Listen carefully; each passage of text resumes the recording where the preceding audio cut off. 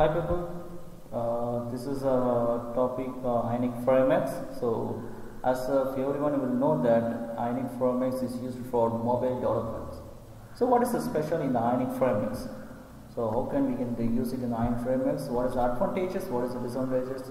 How the Ionic frameworks is came here? So we can discuss some of the information so that you get an idea about the Ionic frameworks in better way in this video. So before going for the Ionic frameworks, so what is the mobile applications? So what are the things was there in the mobile applications?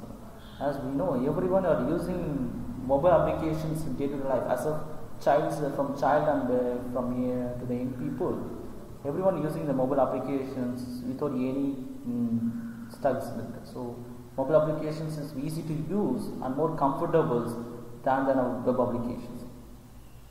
So whereas we have a mobile applications, as you know, everyone have their own mobile phone. As someone have the Android mobile phone and someone has an iPhone mobile phone. So how can we can develop for a mobile application for both devices?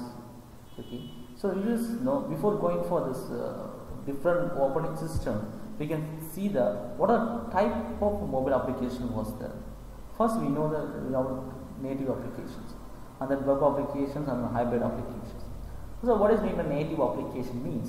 When you have a new mobile phones, they have major applications will be developed in the native applications.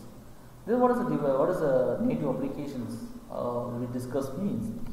It is nothing but we can use our hardware components of mobiles without any restrictions. Without any restriction, we can use our mobile applications. So whereas in web application we have some restriction in using our resources, but we can provide awesome styles in the web applications.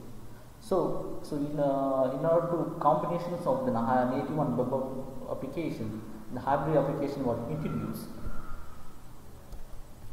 So first we are going to see about the native applications. What is the native applications here?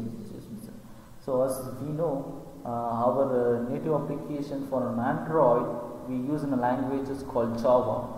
Okay, whereas in iOS we use an Objective-C or Shift languages.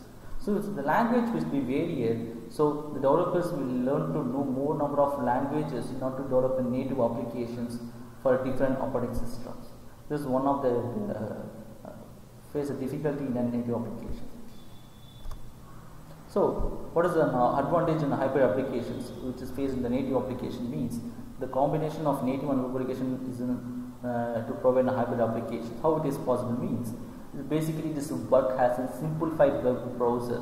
Our hybrid application will have a basically simple web browser. On above the browser, our code HTML code will be run in the browser. So it is basically hybrid developed with the languages called JavaScript, HTML and CSS. As of now, this is more simplest languages. Even school students can learn in the HTML. So this language can be used in the Ionic is more interesting and more happy use to them. So everyone easy to learn the HTML. So it is no worry about the languages, how the language will be there. There's no worry about it. It is easy to learn the HTML languages. Okay.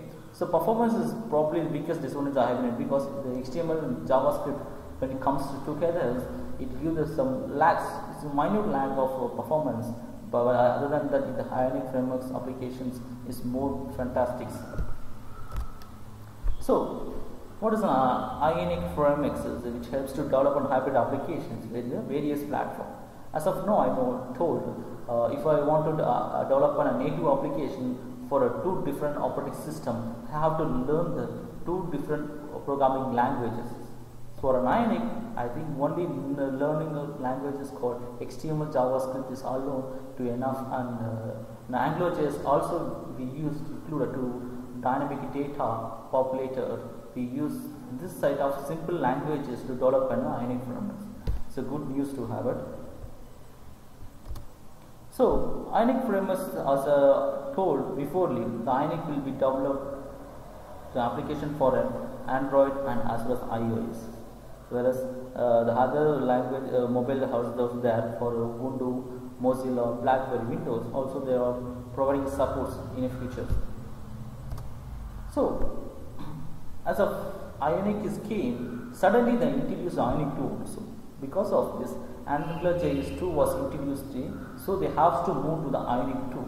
So in Ionic 1, they are using Angular JS. In Ionic 2, they are using Angular JS 2. So other than that, they include some CSS component which is not present in the Ionic 1. Okay. What are the differences? Then in Android mobile, the Ionic 1 is possible, whereas Ionic 1 is not possible on iOS 2 and iOS 3. Which is not possible means the native scrolling, we call it as the while refreshing the page will scroll down. That functionality was not there in iOS and Windows Phone when you develop an hybrid applications in an Ionic 1. It can be overcome in the Ionic 2. So this is some of the examples for the hybrid applications. There are Uber applications and Twitter, and then this Xcode, not Xcode, this is a Play Store app. This is an Evernote application. These are the real-time example which is developed in the Ionic frameworks. So I think the Ionic frameworks, learning the Ionic frameworks is very easy, and even school students also can be able to, as of now I told, HTML language is learned by the school days. So this can be used in here. It is more helpful to learn and easy to understand, and you can also develop some own applications and put it on your Play Store or on iTunes. We can put our own app in the market. Okay. So guys, keep learning the new technologies and equip yourselves and improve your career towards these improved technologies is more helpful, and all the best for your career. Thank you.